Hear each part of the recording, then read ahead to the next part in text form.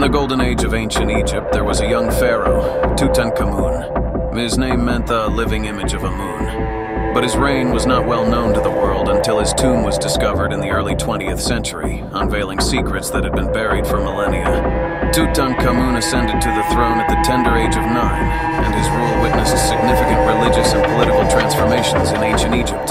Despite his youth, Tutankhamun endeavored to restore the worship of multiple gods, attempting to stabilize a kingdom in turmoil.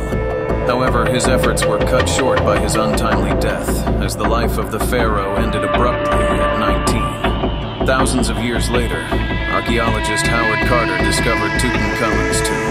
The golden mask, jewelry, and artifacts found in the tomb revealed the splendor of ancient Egyptian civilization, making Tutankhamun one of the most famous pharaohs in the world.